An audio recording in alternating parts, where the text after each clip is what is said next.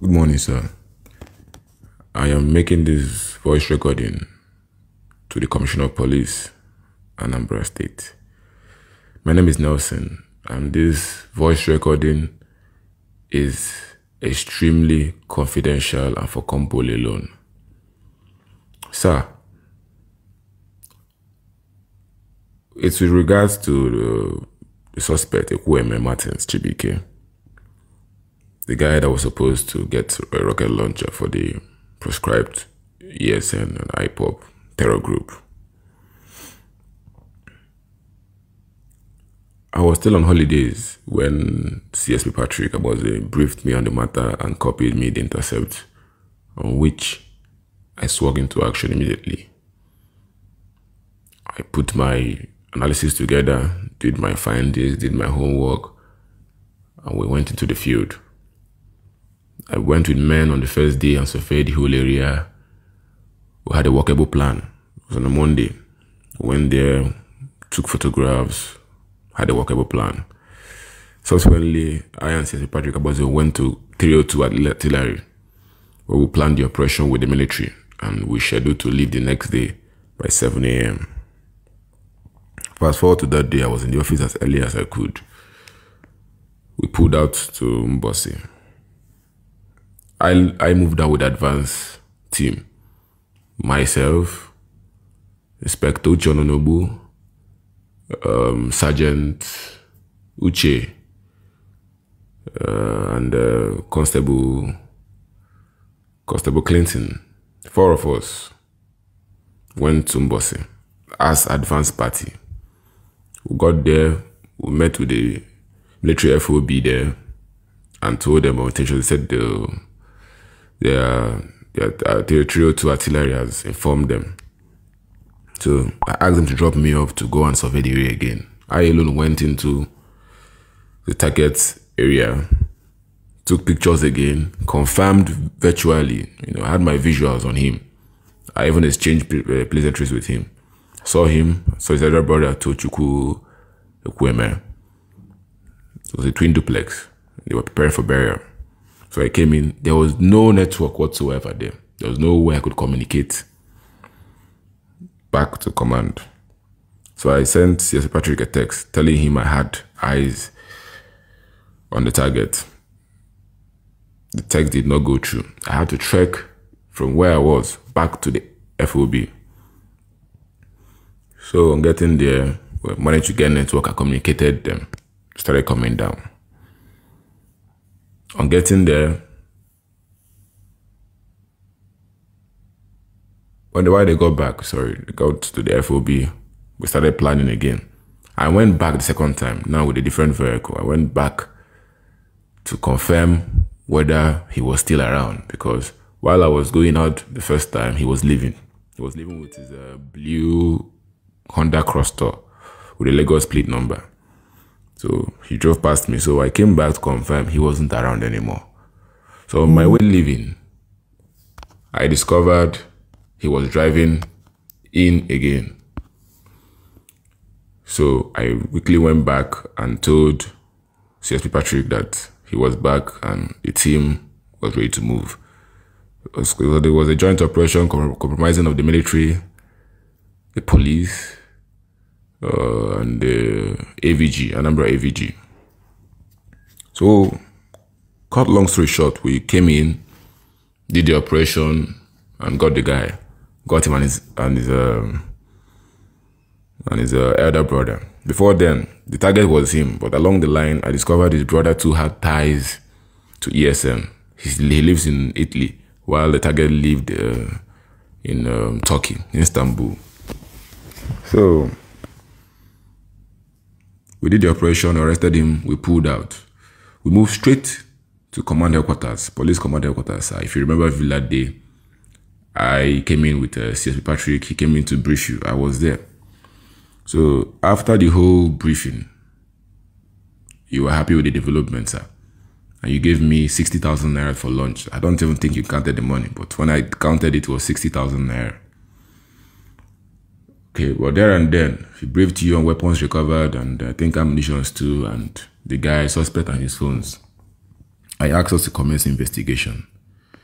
Sir, there and there, CSP Patrick Abose failed to brief you on the vehicles he recovered, the money, the cash that was recovered in the guy's house, his gold ornaments, and exotic wines that was scattered away from his house. None was reflected in that report. But it was not in my place to say anything to you, sir. So we left back to base. Getting back to base, he changed and started interviews and went about our interrogations. So at the end of the day, he called me to his office and said, I know this is a very delicate matter and he wants it to be handled professionally. I said he can count on me as usual. He said I should find out how much this guy has in his account and feed him back. I said, okay, sir. I got back to him and told him that this guy had about 44 million in his account. He said, okay, I should find a way and pull it out and give it to him cash. I said, sir? He said, yes, he has given me a directive. I said, okay, sir. Started making arrangements to get the money to him.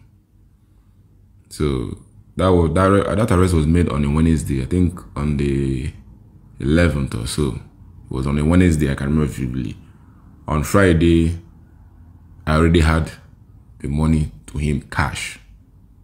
I already had currency given to him cash. About $53,000. I gave it to him. He said, okay.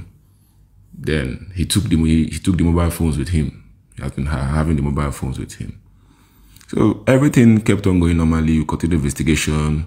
We went out for other arrests. We went to Ozobolo to effect the arrest of one Patrick and a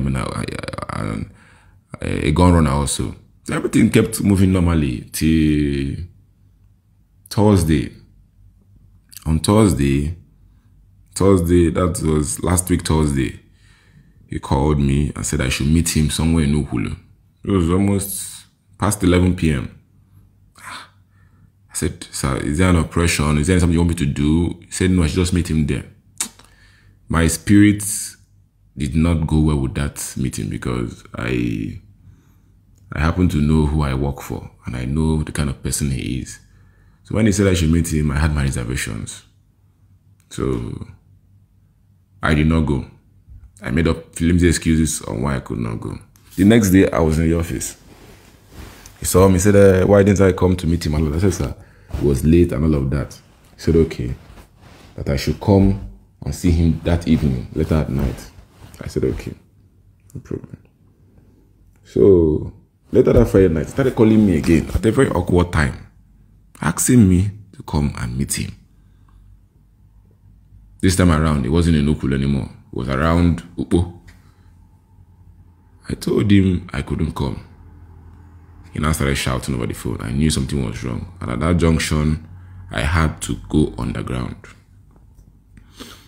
Sir, you've been here with us for about 2 years now. I think this coming October make it 2 years you've been here with us. And you know how we function in that outfit. I already knew CSP Patrick Abose was looking for ways to cover his tracks. At that junction, I was so innocent, I did not know things have started going wrong for him. And he needed a scapegoat because I am the only link to all of this. So if he could take care of me, there will be nobody to talk, you know. So, sir, I had to go underground. Knowing the capacity he has, I had to go underground. So I have remained underground even up to this moment because I know the very moment I show up, sir, it will be my SUD on your table. And I'm not mixing words, sir. The very moment I show up, my SUD will be on your table. Sir, as much as I want to come out and tell the world, but I still don't want to die. I'm the only child of my parents and I don't want to die. But I am making this video because I'm making this audio rather because since yesterday he has been going around making arrests of innocent persons that he knows have no link to him. You know, in his insatiable quest to quench this matter and hang it on someone's neck, he's making arrests of innocent people and detaining them, while all along he knows the money was given to him. Sir, I pray to your good office to please look into this matter diligently. There is nothing that can happen in Okozo arrest that the OC is not aware of.